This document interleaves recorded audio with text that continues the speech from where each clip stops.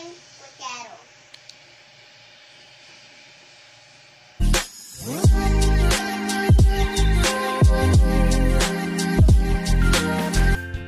These are the ingredients.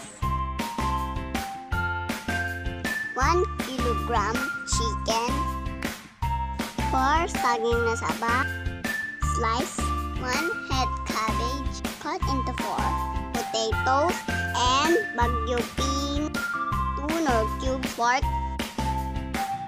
4 medium tomatoes, 2 medium onion, 4 cloves, garlic, black pepper, patis, 1 pouch, 200 grams tomato sauce, and 1 can green peas.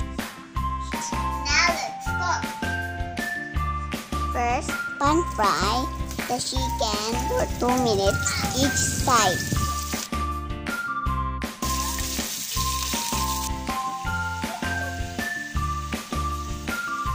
In the same pot, saute the white onion and garlic.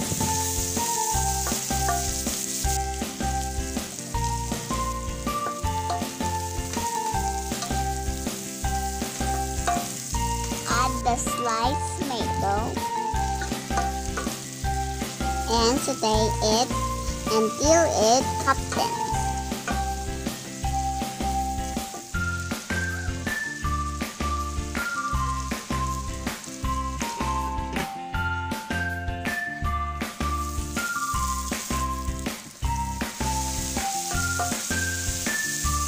Now add the chicken.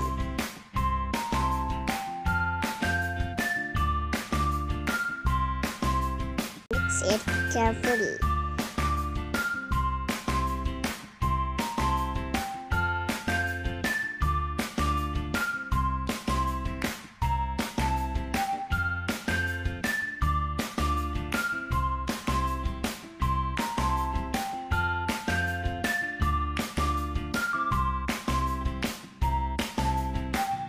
Now let's add the tomato sauce.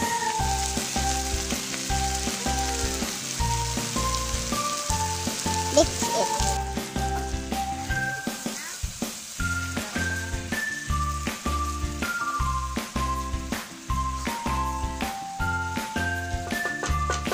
Add 2 cups of water.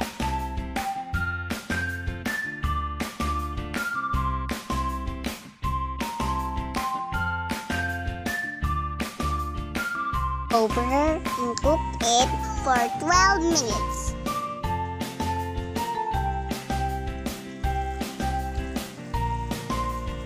Now add the 2 Knorr cubes pork. Add the potatoes and long beans.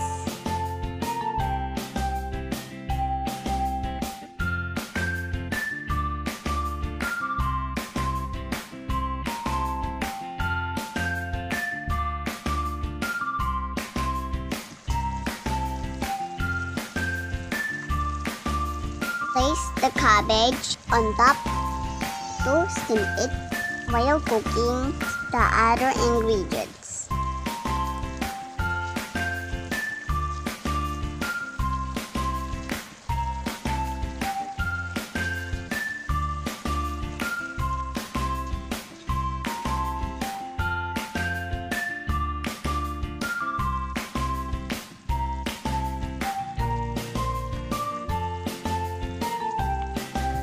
Mix it from outside to inward so that they will not crush.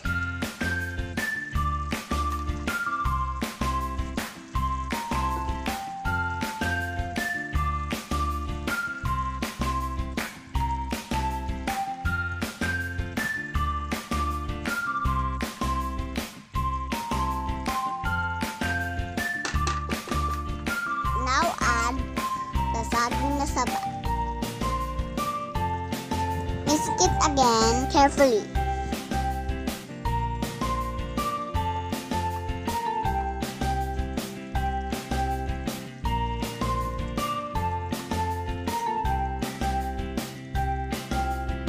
Add the green peas.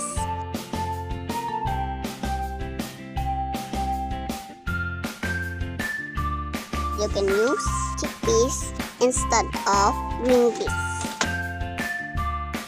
You can also add bok choy if you want.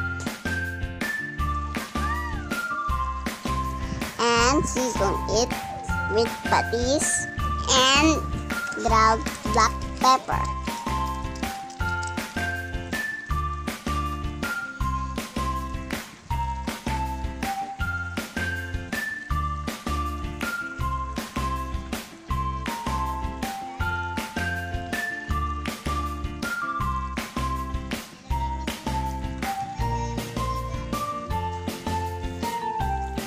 Now it's done.